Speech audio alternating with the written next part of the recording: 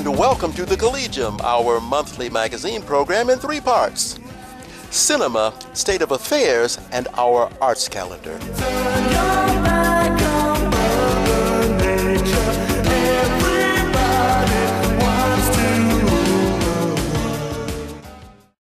Hello and welcome to the Collegium, our monthly magazine program in 3 parts: cinema, state of affairs, and our arts calendar. For our cinema presentation tonight, we bring you My Hometown, guest artist Johnetta Johnson-Page. For our State of Affairs 1, we're very pleased to have with us Erika Gregor from the Freunde, der Deutschen Kinemathek Verein and the Kino Arsenal. For State of Affairs 2, we bring you Anne from the Initiative Anders Arbeiten.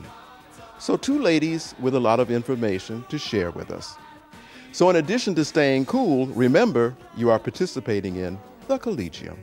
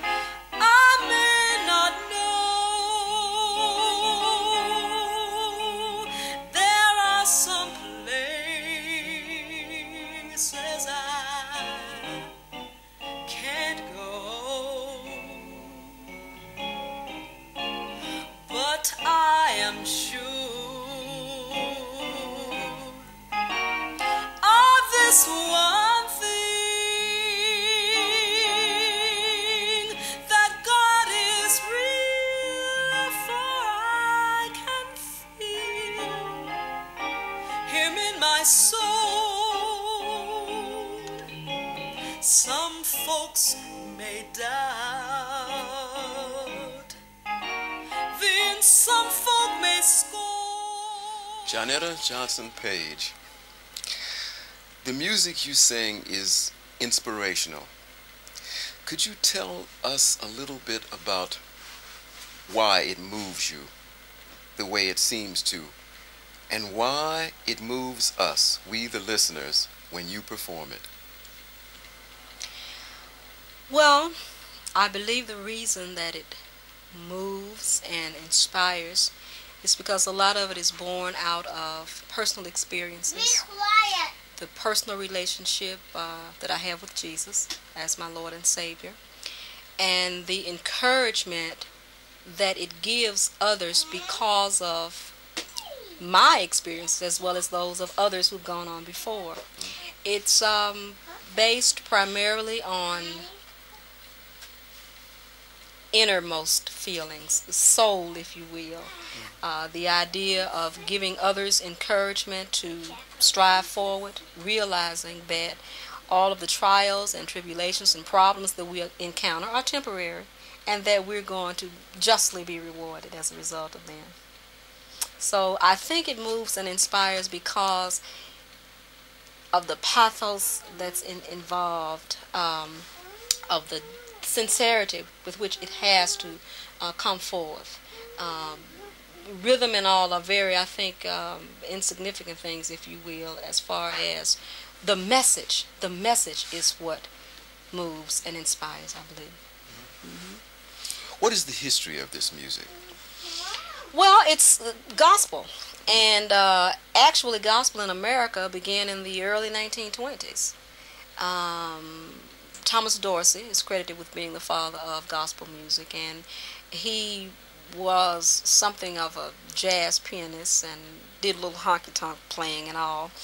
And after he gave his life to Christ, many of the spirituals and gospel hymn tunes, rather, that he had heard were gospelized, if you will. Many hymn writers more or less set the foundation, if you will, for hymnody and gospel music as we know it today. And with Dorsey's input and those of singers and instrumentalists and choirs, James Cleveland is I guess the major thrust of what's going on now, along with the Hawkins and Crouch and a few others. Their input was one of, how can I say that? One of genius, I suppose we'll say. From the 1920s, 1930s, 40s, and 50s, with Mahalia Jackson and all coming in, it's like the gospel was what the church world had to say to what was going on to the world, in the world. There was the blues that was running counter, if you will, for the secular parts of society. And the church wanted to verbalize this musically so. And so gospel music, if you will, was born and is still a very viable medium of expression because it's contemporary. Back to that.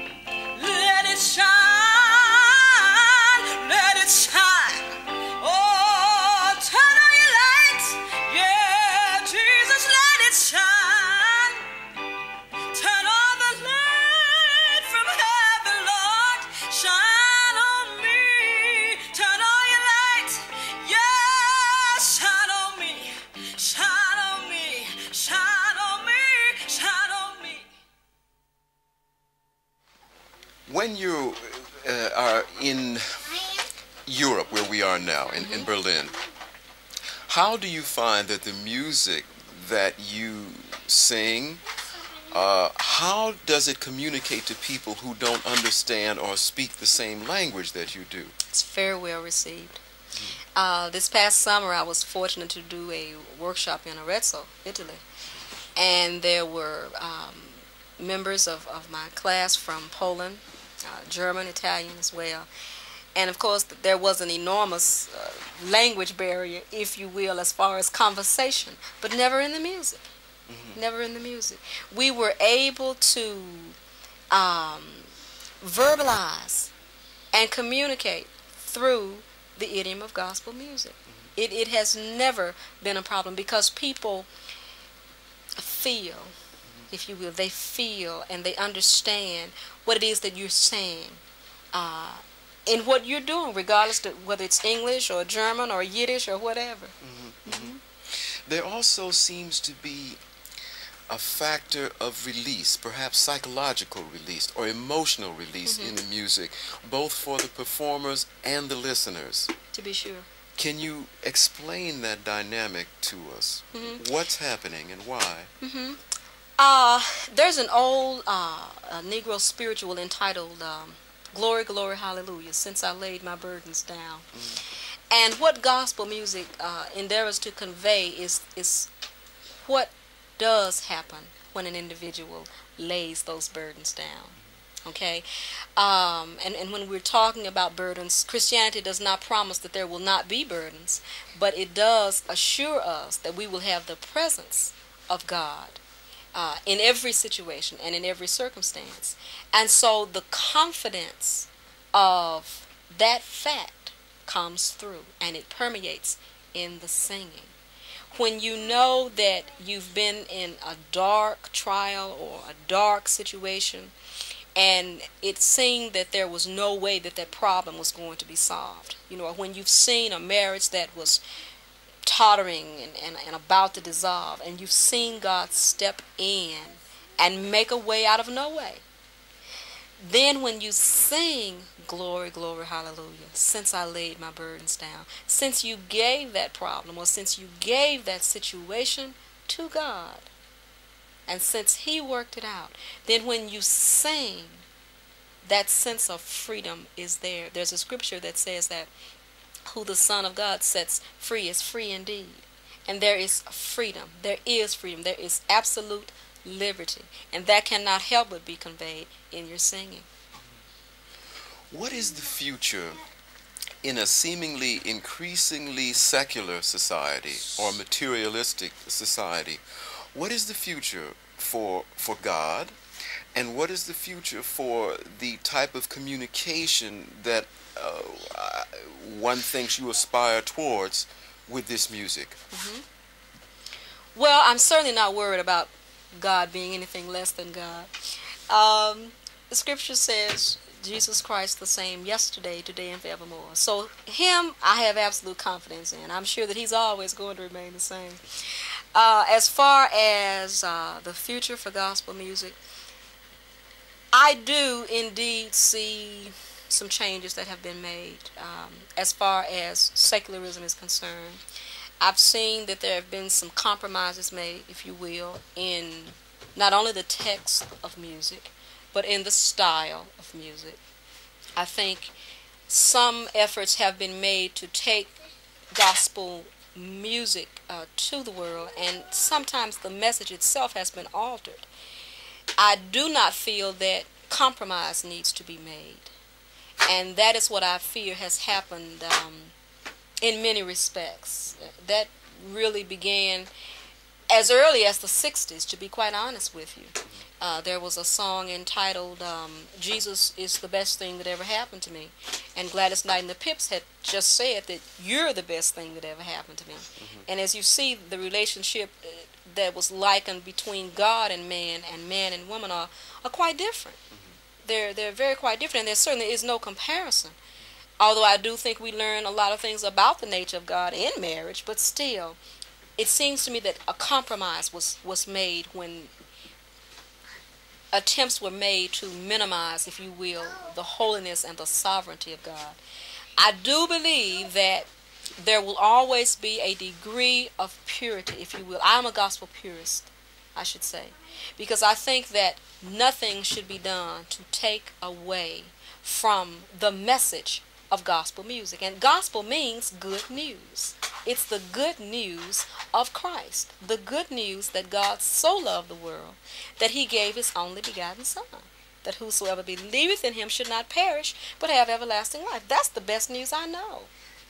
You know, so I feel that the future is going to continue to be one of promise, because I believe that people will always feel an emptiness and a need in their lives to come to the realization that Christ is the way.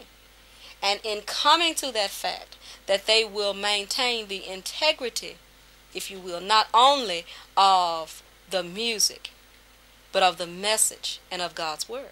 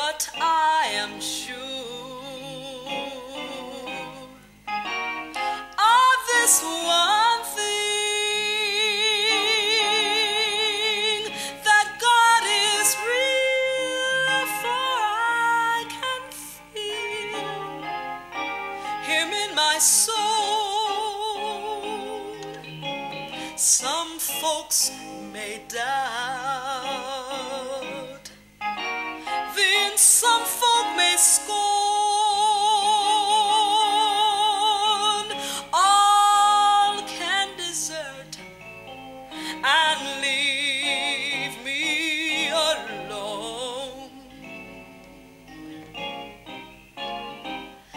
But as for me, I'm willing to take God's part,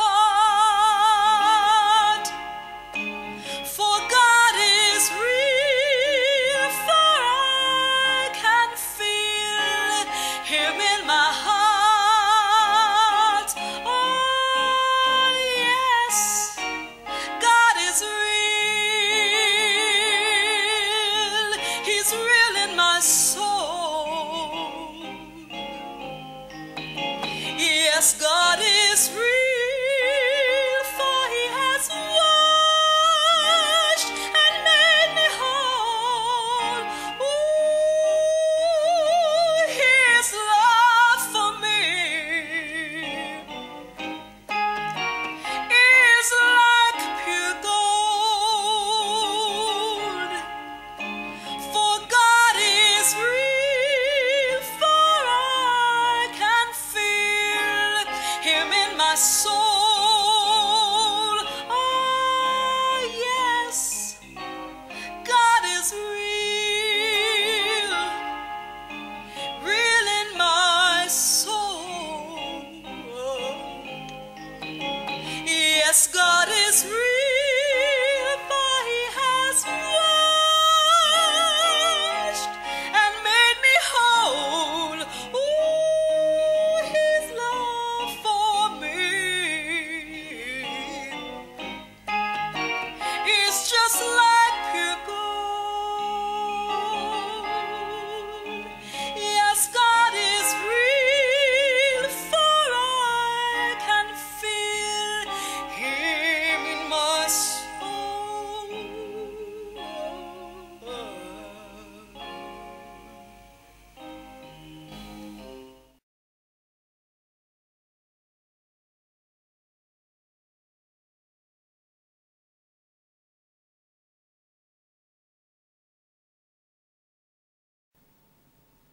And welcome to our State of Affairs 1 portion of the program, where we're very pleased to have with us as our guest, Erika Gregor. Erika, welcome to the Collegium. Thank you. I mentioned in the opening the Freunde, der Deutschen Kinemathek, and the Kino Arsenal. For people that are not so familiar with those organizations, perhaps you could tell us a little bit of the history of those two. It all started with some students at the Free University who made a students' film club and then decided one day that the Berlin Senate had just bought the archive of Mr. Lamprecht, who was a well-known director in the 20s and later. But his most famous films like Emil und die Detektive are in the end of the 20s. And he was also a collector of films. So when the Senate bought the films, these young enthusiasts thought that now they have to be shown. And because at that time there was no archive, there was no film culture. And so they went to Mr. Lamprecht and said, now you're going to show it. And then he said, no, children, I'm too old, you do it. That's why our organization is called Friends of the German Kinemathek, because they believed they were the friends. And they started to, in the Academy of Arts in West Berlin, to show films. And the first film was like a manifesto. It was a film from the good times of the German cinema in the 20s, Das Wachsfigurenkabinett by Paul Leni, who later had to emigrate, and the newest things by the just forming new German cinema. The first films by Kluge, Reitz, and others. And the second screening was in June 1963 with Juarez, a film by William Dieterle, another German director who had to emigrate to Hollywood and worked there. And the third screening was already a film from other parts of the world, Satyajit Ray's Pata Pankali. So it was that we wanted to look into our own past. We wanted to help the newcomers, their films to be shown, and we also wanted to give our audience films of the world. How were these efforts received, both by the public and also by the authorities, the supporting authorities, perhaps? Well, the public was enthusiastic. We had full screenings, but the authorities couldn't care less. We had no subsidies for the first 8 years, but I must say that we also didn't ask for subsidies because we felt we were not quite content with our government and our country, and we felt we should, it is a question of our generation, keep away from the state. So it never occurred to us to ask for subsidies. Maybe they would have given, I don't know.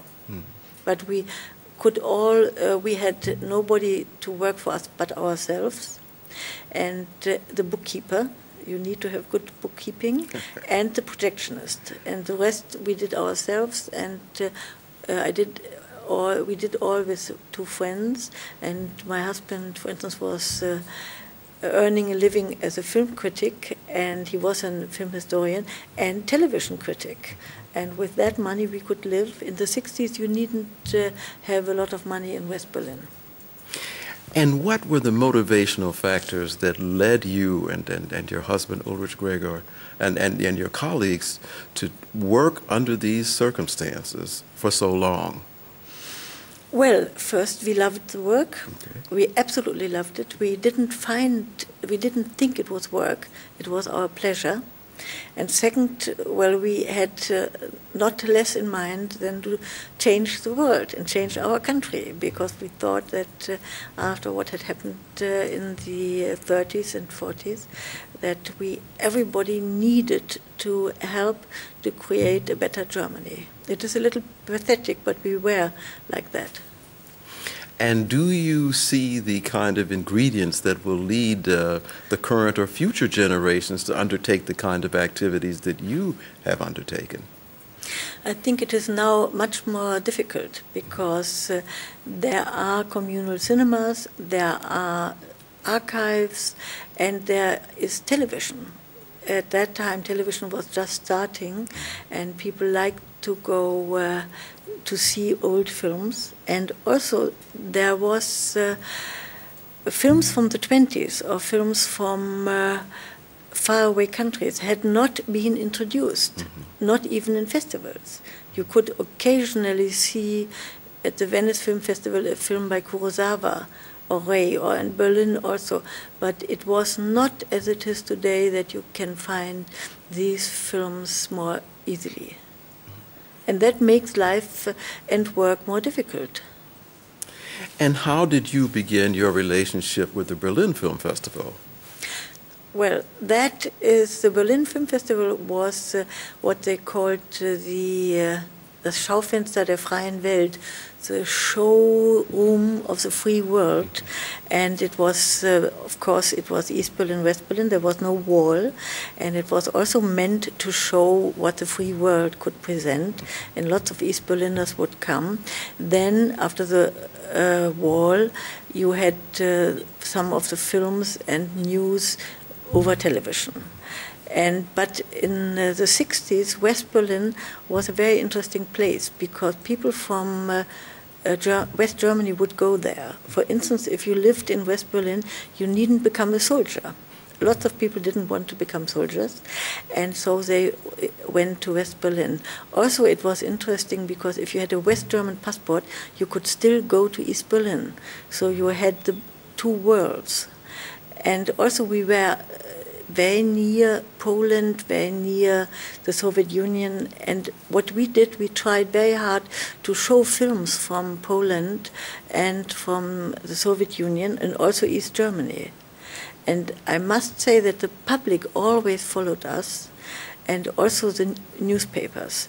And then in the middle 60s, end of the 60s, there were the huge anti-Vietnam War demonstrations, and people became more critical, and the film festival did not change. And then some stupid things happened, and in 1970, the festival collapsed. It closed down 2 days before it should have ended. The jury members left, and instead of going to see films, people were debating and having sit-ins. We were at the same time still working for our little society, and we had just for fun, already established 2 years, our own festival with no money whatsoever. But we would show new films, old films. For instance, we would show a film by Feuillade and then a new film. And we had fantasy, we had ideas. And 1970, we had already our own little cinema in the Welserstraße. So we were working there, and then the festival collapsed. And in the month after the collapse of the festival, they must have been thinking very hard. And the festival was financed, as most things in West Berlin, half by the government in Bonn and half by the Senate of Berlin. And at the end of November, beginning of December, they suddenly came up with the idea that the film festival would go on as it had always been, but for the unruly leftists, they would have a playground, and the playground should be provided by us, the Friends of the German Film Archive. They thought that we will show all the difficult films, the leftist films, the avant-garde films, which we did. And we got a contract 3 months before it was to be for 1 year. And we did our festival always in mind that it would be the first and the last, because we did everything we could. And we had 2 advantages. First, we had been to other festivals for 10 years, and we could rely on what we didn't like. We did all the things we didn't like in other festivals, the opposite. And the second was that we were fresh. We had for the first time a secretary. Yeah?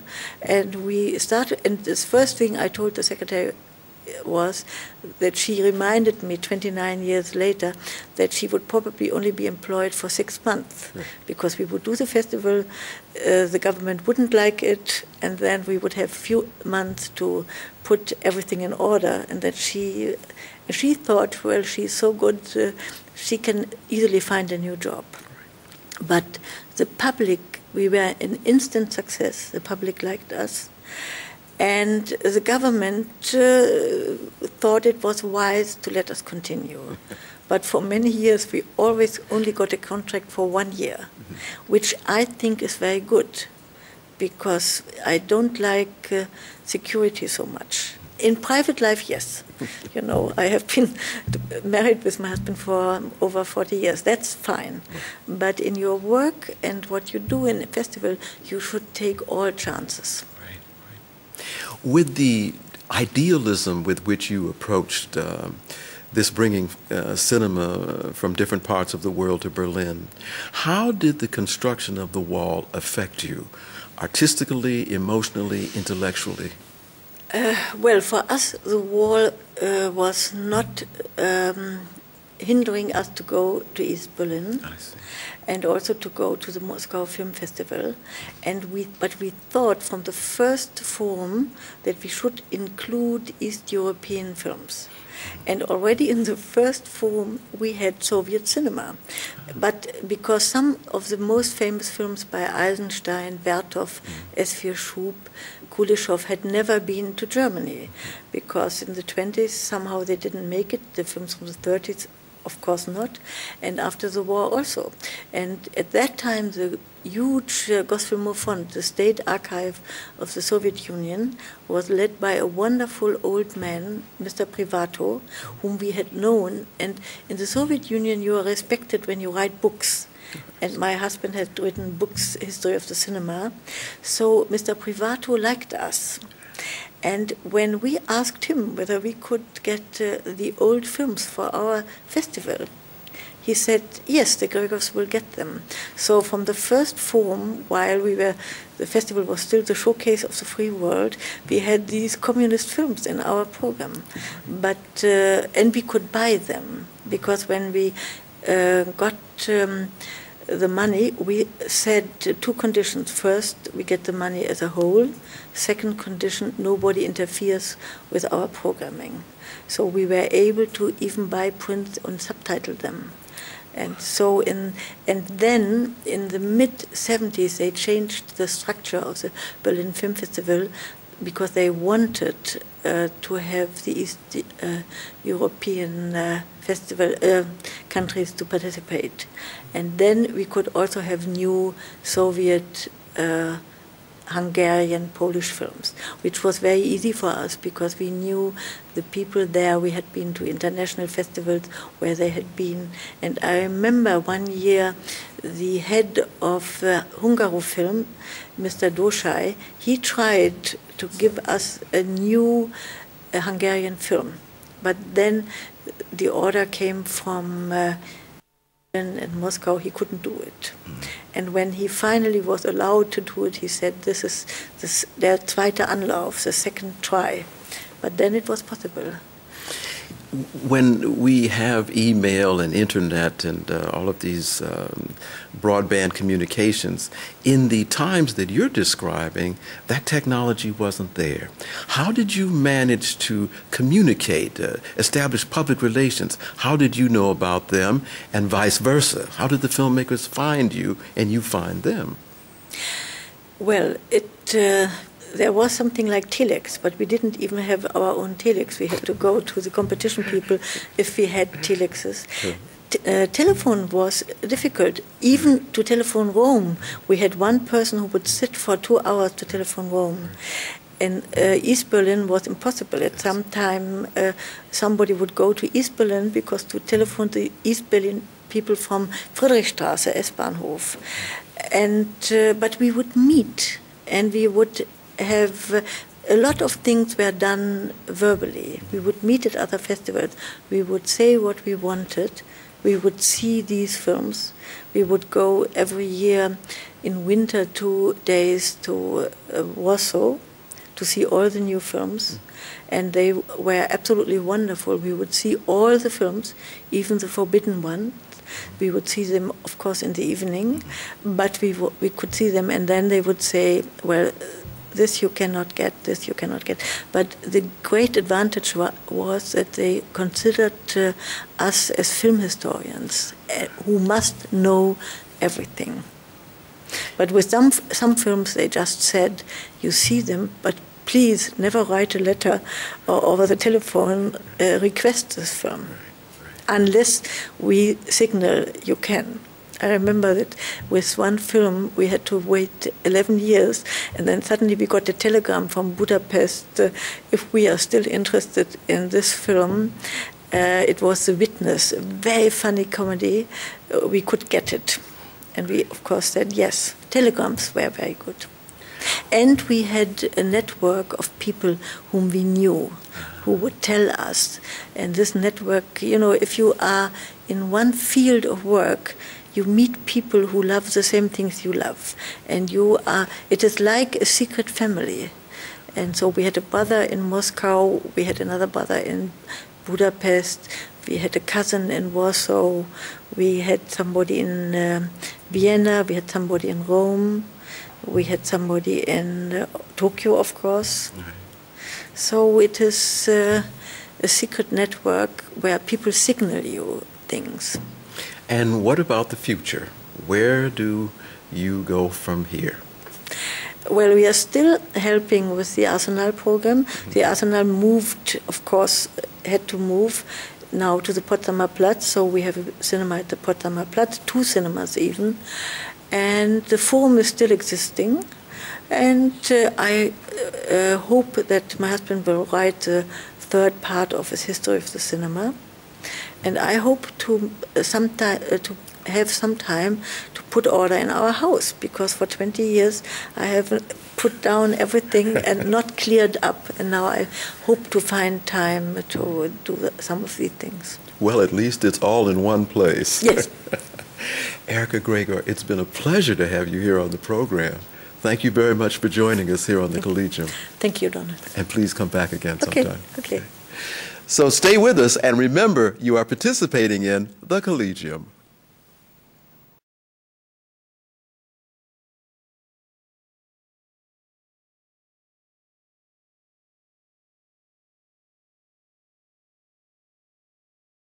Welcome to our State of Affairs portion 2 of the program, where we're very pleased to join our program guest, Anne. Hello, Anne. Welcome to the Collegium. Thank you. And tell us a little bit about this organization that you work with, Initiative anders Arbeiten. Well, it's called initiative for working differently, and it's an initiative that wants to redefine work, and not that we work just to survive, that we live, and that we have a chance to have an existence, an income, where we can live in dignity and where we can live in a self-defined way, and that today a lot of people are forced to work, and maybe sometimes in 3 jobs, and it's very difficult for them to survive on the little money that they have, or they are doing work which is not being paid, like caring for children or caring for elder people. And so that's why we want to redistribute work and also have an income that is independent of how much work, paid work, people are doing, and share the work that has been done. What is the relationship between what you've just described and the Hartz 4 program? Well, it's a new law that is has been decided already in Germany and is to be introduced by January 2005. And a lot of people are protesting against this new law because it means that the welfare benefits and the unemployment benefits are being merged. And in fact, it means a reduction for those people that used to receive unemployment benefits to the level of welfare benefits. And it means that people will have to take up jobs for €1 an hour, and it's going to be very difficult for them if they used to have a job and received a lot of money, and all of a sudden they will have to survive on €1 an hour, and that's really a very difficult change. And it's also the law is not taking into account that the people, for example, in Eastern Germany, they have been trying to get a job that they can live on, and there just is such a high unemployment, like an unemployment rate of 20%. So it is impossible to actually care for these people. There will not be enough jobs for these people. So this law is the wrong law to tackle the situation that we have, especially in Eastern Germany, and that's why the protests every Monday have been much bigger in Eastern Germany, because the people there are more affected by this law, and they think this is not the correct way to deal with the situation. So they wanted to change this situation, and the best thing would be to stop this law. How would you then approach this economic situation here in Germany in such a way that you would feel that there would be a more egalitarian or fair, if you will, distribution of the wealth, so that the Hartz 4 could be negated? Well, the thing would be to have a look at what is being produced and why, and we are producing a lot of things that are ecologically questionable, unsustainable, and there is a lot of high consumption among parts of the society, whereas other parts of the society barely can afford to survive, and cannot afford the goods that are being produced, and so we need a redistribution, and also some people work at 60 hours a week, whereas other people would like to work but cannot find a job that suits their qualification, or they do not have the qualification that is needed, and so or they are working and not receiving payment for the work that they're doing, and so this has to be redistributed, and we have to wonder, do we need so many cars, or should we produce more ecological ways of transport and all sorts of other things? And this should be just, there should be an open debate in the society on what do we need, and have more self-determined ways for people to work. In an economy where the profit motive seems to be increasingly, or the bottom line seems to be increasingly the point, and a growing disparity between the rich and the poor, how do you plan to motivate the persons who control the levers of power to move in the directions that you're suggesting? Well, the best thing is that people realize the society, the way it is organized, independently of whether they are rich or poor, they would like to change it, and they have the motive because they think they need to change it. It's no good in telling other people this needs to be changed and they don't agree, then because you need an agreement for people to get together and change things. And I mean, one way of signaling to people that think this society, the way it is, I would like to change it. Usually they say, well, I don't think there's any possibility of changing anything. I mean, the politicians don't listen to protests. They seem to carry on as they did before. So we also need to show people, well, there are people protesting, and let's get together and then discuss together on how we can change things. How do you respond to the good fellow Rumsfeld referring to some of the countries in Europe as being nanny states, particularly in comparison to the way that the population is, say, dealt with in the United States, the population as a whole, particularly the population that doesn't have money? Well, I think there is a high percentage in the United States of people who are just in prison. So I don't think that is the way of dealing with people that sort of don't fit into society the way Rumsfeld wants them to fit into society. And I also think that people who went to the streets, like on the 15th of February 2003, to protest against the war in Iraq, I mean, they definitely went on the streets to show their opinion. And I'm glad that there is this large amount of people that say we'll just not keep quiet, but we'll say what we think. And yeah, it's a good thing. There is a school of economic thought that in order to produce capital, it is not a wise idea to invest in social projects, but rather the money has to be put in projects or undertakings that are almost assured of making more money. With that emphasis, if the economic situation is moving in this direction, what is the prescription for the people who are being left out?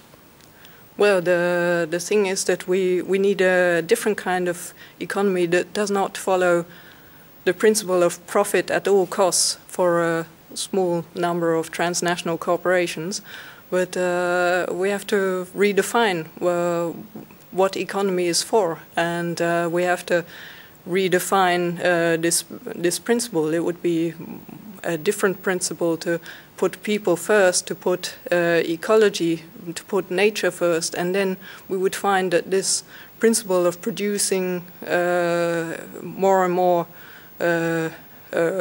material and using the highest amount of resources, which is considered economical, but it's not ecological. So we have to find a new way of organizing economy so that it's not the shareholders' value that counts most.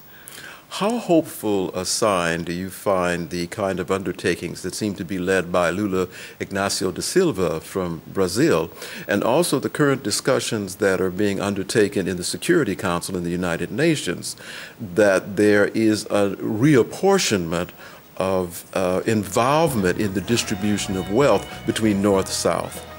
Well, I think we certainly do need a more equal, an equal, not just a more equal, but an equal distribution of wealth between North and South. And any attempt to redefine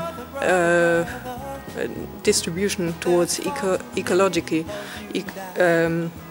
equality is a good sign. So Lula is also being criticized by the movements. They think he's not doing enough. So he's under a lot of pressure from the IMF and the World Bank. So we have to increase the grassroots pressure for change, so that there is a possibility for Lula to make these decisions. And what are the future plans for your organization?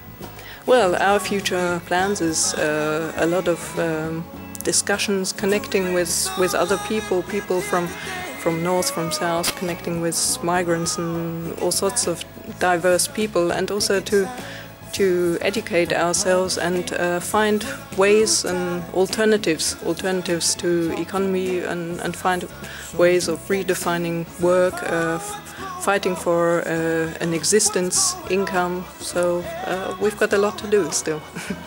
And thank you very much for joining us here on the Collegium, and good luck with your very worthwhile ideas. Thank you. So that's it this evening for the Collegium. But stay with us until the end, and we look forward to seeing you next Sunday and all of the following Sundays. Thanks a lot.